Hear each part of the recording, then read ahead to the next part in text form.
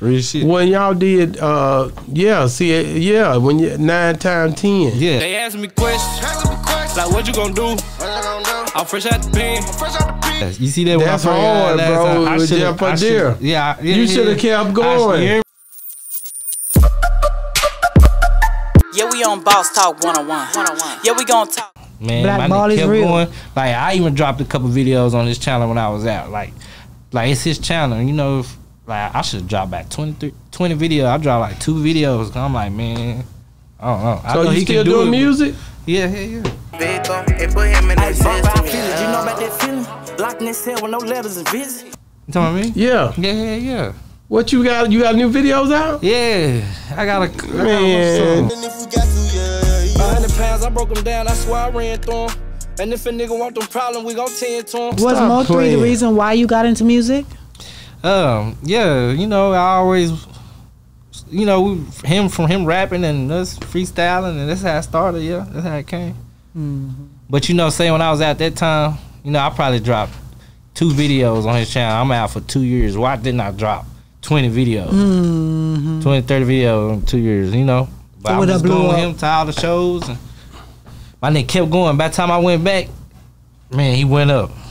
Like, messed you up, didn't it? Man, messed me up. Don't give up. I ain't never say that to, you know, like what I was telling you earlier, shit about the like when by the time the Boosie shit came, I think he started feeling as if he had too much money. Like what, you know what I was saying earlier, like one time we in the studio, like after his whole tape was done, you know, we in there listening to Rain tell him like, no bro, that ain't it. You know, I never heard nobody tell him nothing like this, right? But he messed you up, didn't he? Yeah, but it messed me up. But he laughing because he know, like, who gonna tell him this? You know what I'm saying? Like, nah, I know this ain't like he talking about money and have. He got to talk about the pain. What you do? You know what I'm saying? Like that shit worked. Yeah. You know what I'm saying? Like he knew. Like we be laughing like, yeah, I had too much money making this out. You know what I'm saying? Like I'm tripped out. So he laughing, but he know what he finna drop. And back the mother bitches come, you know. He went hard and hard every time, didn't he? Yeah, real shit. When y'all did, yeah, see, yeah, when you 9 times 10. Yeah. They ask me questions, like what you gonna do? I'm fresh out the pen.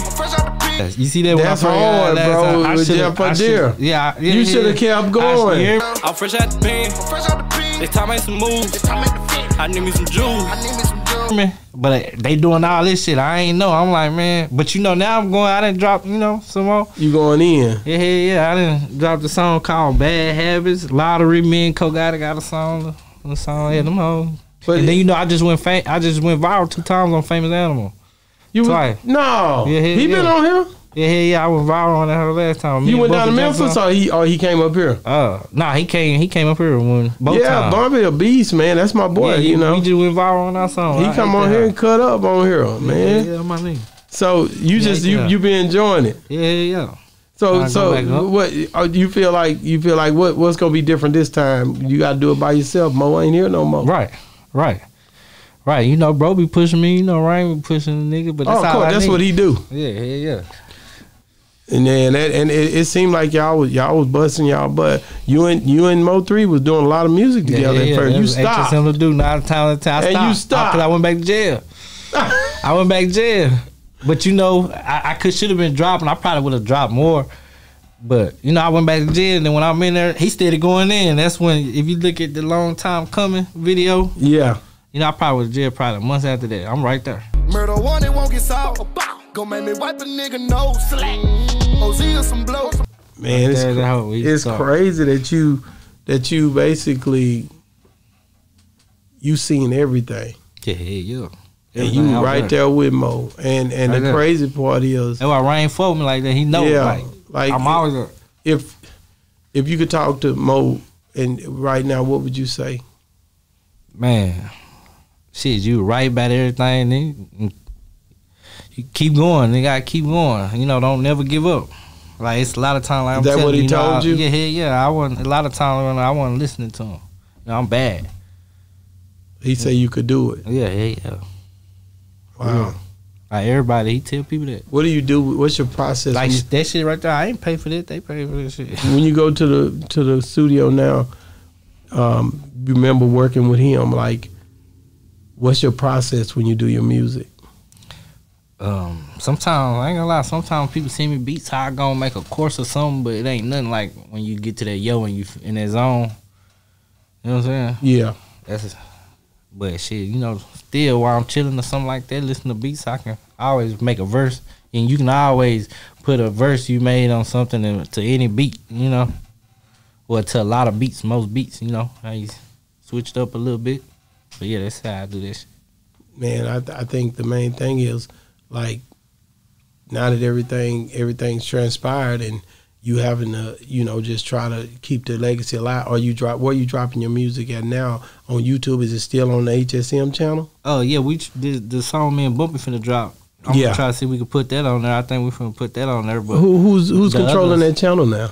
I don't know, but I'm gonna just tell him and whoever he gotta talk to. Yeah, you know. So because you still pushing the HSM movement. Yeah, hey, yeah, that's family. You know, the other peoples and shit like that. That's, you know, little boy, he done signed. I ain't got no problem with him. I think they wish, you know. But this, like, we really started this from nothing. Like, for real. Yeah. I got big ass HSM on my neck. We got that together when I was at. I got HSM 4 times on my face. For real, you just look.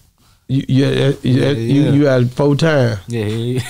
What about when you went on Famous Animal TV, right? Let go. I'm on the jail phone trying to check on these niggas to see if they dead yet. They ain't kill them, they put them on bed rest. Yeah. And then you also went on Rap Economics. Everybody can't come up here, little dude. Me and these niggas talking about standing on business, bitch. When I stand up, you go sit down. Mm-hmm. What was the difference? What was the difference?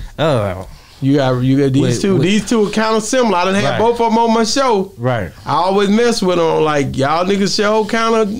What's the difference? Probably the only difference is with both Famous Animals, I already knew what song I was finna do. You know, when I got up in there, like on IG, you know, they both went up, but I already knew what song. Probably one of my best songs started with, you know, the one I did on Famous Animal first.